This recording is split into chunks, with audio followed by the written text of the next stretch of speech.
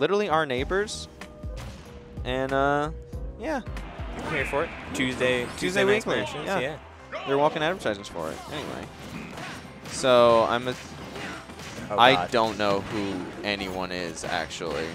Okay, so Vivi's the Lucario. Are you sure? Yes. Okay. Which would then imply, and it also makes sense that Zane is playing Sora. I saw them playing that, playing the character a ton. Starfy, well, Moth would be the K Rool, so then Moth Soul is K Rool, and Mini then would process elimination being the Wolf. All right. Gotta make sure I had the colors. Oh, that's so cute. Yeah, changing the. Yeah, right. We finally have like an up-to-date like doubles overlay, and it like I made it that matches the colors of the teams. It's the little things. Yes. You're gonna have Devin on commentary. I'm gonna gush about my stuff, my stream stuff. Anyway, Best so in business. we have Vivi as Lucario and Zane as Sora. Sora seems like they could actually be a pretty interesting doubles character, just because of like. They can like loop you for so long that's just like I'm kind of holding on to them. So you either jail one of the doubles partners so that the other person can do a 1v1, or you just 2v1 this guy into like a setup because you have time for it. Yeah, I dig that kind of flow with doubles characters, as he got clipped by the first hit of aerial sweep, which led to the demise of Mini. Plus, I mean, Lucario's been a classic doubles character, just as the rocket launcher behind, waiting to kill you, especially right now at 133. That's a lot of aura. Oh. Today I learned that the blunderbuss, like, it's a physical. You become the projectile. It can hit your teammates. Neat. Oh, that's interesting. Yeah, I mean that makes sense. Like when someone gets thrown, like when you're in knockback, you actually do have a hitbox. You just never see it in singles. Yeah, I don't know. I guess I didn't really truly expect it. Yeah, that's definitely not a mechanic of just blunderbuss. That's just a smash thing. When you get knocked really fast, you'll have a hitbox on you. Right. All right, I gotta make a thumbnail for this now. It's really nice to see that Mini and Moth, like, both of them are kind of approaching this with the same dynamic. While Vivi and Zane have been pretty good at finding extensions off of each other, Mini and Moth are just playing the stage control game, which is vital in so many facets, as Zane unfortunately dropping his stock to a attempted very deep edge guard. Late counter, not going to save him. The fun dog is not going to work, but the Vivi catches Moth on the other side.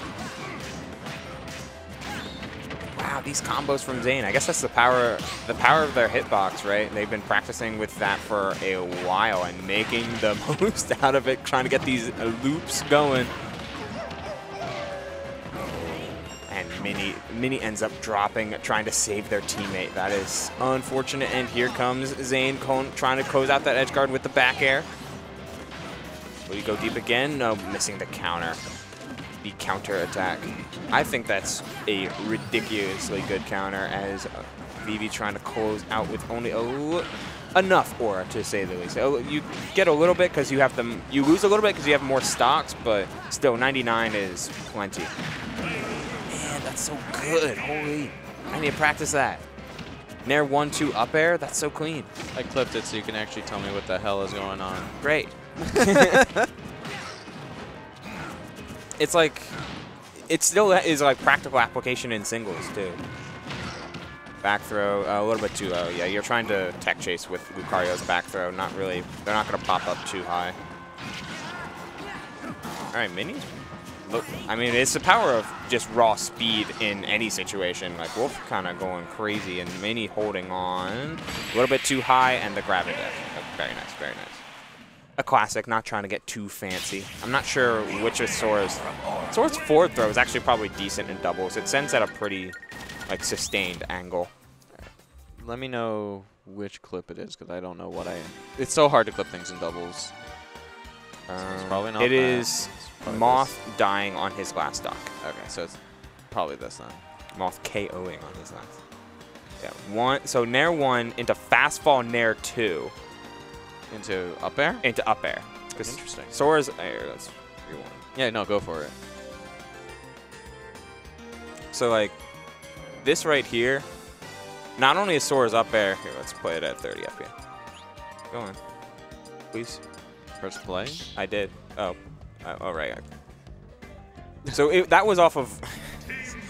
It was off of Rising Nair that time. They dashed in, rose with Nair, and then fast fell Nair 2 so they didn't complete the Rekka. But being able to just do that off of any instance, we get a nice little free frame. Being able to do that off of not only a large amount of instances because of how floaty Sora is, but also being able to do that out of shield makes it so dominant as a potential kill confirm off of block, which is potentially pretty good, assuming, of course, your opponent has to touch your shield with something that you can hit them with Nair with, which, you know, spacing is always going to be king, but still. Long story short, I think Sora has a lot of just continued potential to develop from where he is now to even higher on tier lists. I think Sora's really good. Also Yoshi, holy moly. Just realized that Mini went for a character switch, and it's working out thus far, yet Zane is making themselves super hard to hit. Gets a back throw on Rool, finds that parry on Yoshi Nair, and man, Zane making the most out of just all of these interactions back and forth. And when you always have Vivi in the back with this Lucario playing super strong, and oh no! I guess that was worth it though. The up air saved from the berry, which I believe up tilt should have killed. Yeah, the arrow sweep's not going to close out. Using Lucario's Nair to break through Mini. Can't Nair out of shield against Lucario's Nair as it is -2, but that dash attack will close in. And another one as Moth closes out across the stage. Just run headlong and find a dash attack. Uh-oh. We're in a precarious predicament, to say the least. Mini trying to scrap their way back in, but they're both getting absorbed, and the collision, that would have been a great DI cross-up. Alas, Moth was able to react in time. As Mini is the one with their first stock intact, yet the stocks are even as Moth drops yet again. But I guess this is kind of how you draw it up. Like, you're expecting, with a team of 2 heavyweights, you're expecting one to hold on to a lot of stocks, while the other one's gonna get bullied. And Yoshi's already so hard to hit, that back air comes in. Prime punish. Comes down with Nair anyway, trying to combo off of their teammates. Yoshi's being a stage like that you can start setting up on platforms too, which is a lot more beneficial. Oh, there he goes.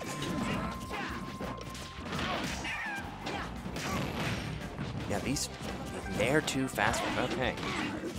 Looking mighty clean from Zane. Just dominating so much space. And then the drop as well. But that up smash out of shield. Even actually taking the lead on stocks here for the yellow team. Let's see if it can make a difference. That F smash is a little bit errant. Moth trying to hold on as much as possible, because while the stocks are in yellow team's favor, one drop means that you have to either take one or leave with your teammate at 173, and that will do it. Moth choosing to take. All right, it's an interesting one, but given how Mini was able to survive for so long, you can hope that they make a difference in this game, but great DI down on Zane's part and into the falling up air as well. This is going to get out of hand quickly as a Rool. Interesting combo there, trying to bounce him back with Nair. This top platform is going to be Moth's domain for a little bit. How do they get off? All right.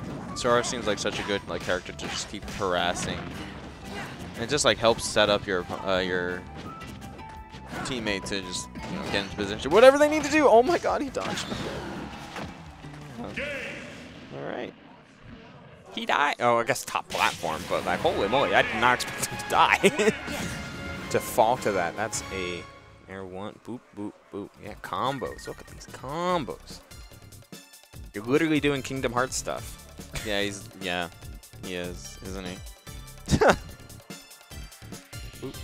Yeah, because it's the at least when you don't have like early Kingdom Hearts 2 strats, at least for speedruns, is you end up actually looping aerial combo 1-2 into 1-2-3, and that usually kills or pushes most shadows to most of the Heartless and like kills them early on. And Sakurai saw that and said, "Oh, great, let's do that." I like that. Yeah. Square. Square. Square. Square.